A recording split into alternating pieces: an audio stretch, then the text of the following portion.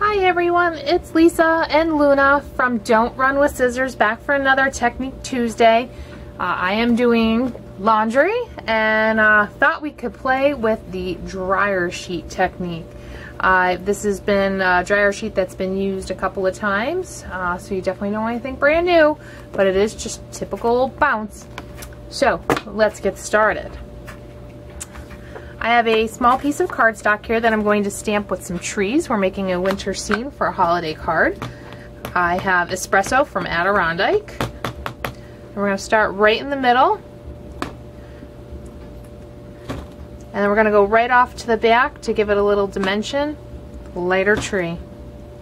We're going to do that again. Come over to the side a little. And then again, right in the back for some dimension. And then we'll do one more darker one right here off to the side. And that is all it takes for stamping. Clean this up a little. Now is the fun. So I'm going to take a dryer sheet. It should be nice and smooth. This has a little bit of wrinkles. And the four-letter word that is never used in my house is iron. So we're just going to smooth this out real quick. You can see how quickly it will go. Nothing too difficult. Some people will say that dryer sheets are easily cut on a cutting place here on these mats. I have really yet to see it work very well. However, if you take your X-Acto knife, you can see I have plenty of dryer sheets hanging around. If you go with an X-Acto knife between your fingers, you can follow the line, and that works much better. So I have one that's already cut. It's right here. It matches the same size as my cardstock. We're going to make that nice winter scene, as I said. And the trick to doing that is adhesive spray. So what you do want to have is a piece of cardstock that's scrap. Grab one since I forgot that.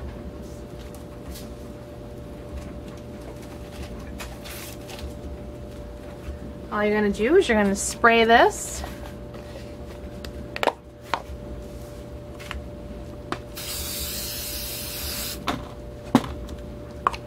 Tacky side down is going to go right on top of your Christmas tree stamps.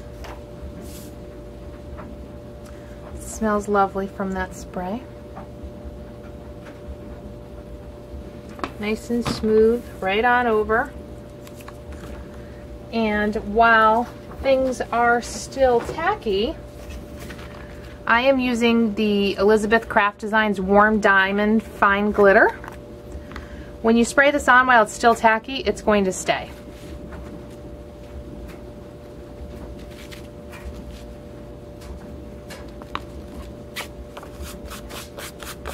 Give it a little shake. And your customers, your friends, whoever you send your card to will be in awe. Let's give that a quick brush off here. Do you have some friends out there that say they hate glitter? So if any of it were to wind up on them, they would be very upset with me. And wipe that off. Give it a quick clip here. Make sure everything's nice and lined up. Now if you're making multiples of these, since I am in Christmas card motion here,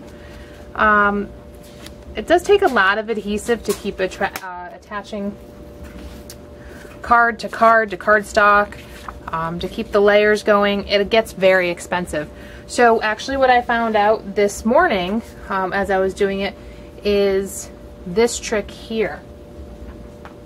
If you go to any tag sales, pick up a big ass road atlas, and you'll see they have a couple pages that are already stuck together. See some ink? I was doing some inking earlier. This is the easiest way to do it, and the quickest and the cheapest. Use the spray adhesive again, spray the back, flip it right on your cardstock. This is 1/4 of an inch larger than my white. Party over. Done with this page? Turn it. It's gonna stick. You have a nice clean surface to work on for the next one. But at this point, I'm actually going to put a piece of ribbon on and my tape runner. Since I did do the warm, I picked a gold piece of ribbon. I'm gonna slide that in here. Attach that.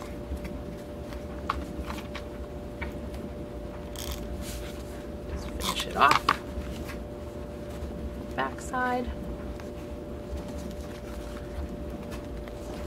There we have it. Actually, I will spray that again because I'm going to put that on my card. See how easy that is? We'll close it so that we're not making a mess.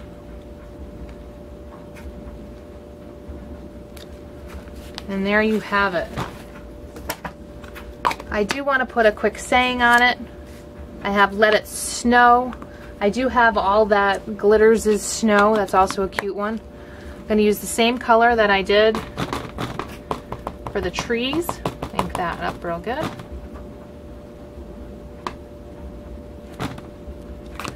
And I do have, oops, my little snowflake. And there you have it.